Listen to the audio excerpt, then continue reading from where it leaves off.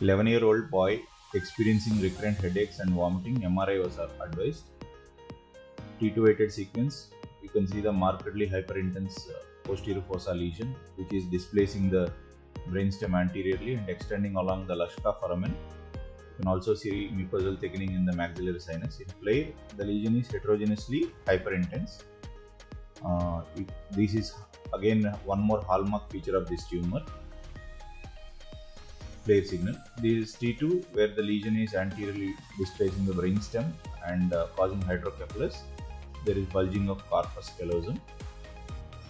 In diffusion, the lesion is showing marked diffusion restriction, which is very hallmark for this tumor. T1, it is hypointense and it is not bright.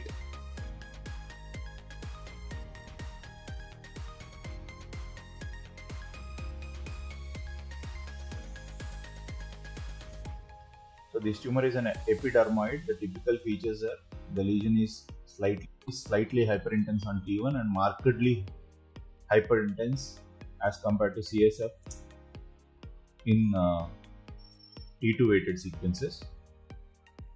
So FLAIR, again, it is slightly hyperintense compared to CSF. The signal intensity can be variable due to cyst contents. Diffusion weighted is very important and it shows strong diffusion restriction. White epidermoids can be both hyperintense on T1 and T2.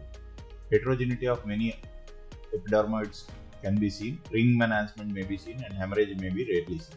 Thank you very much. Hope this video on epidermoids was useful for you.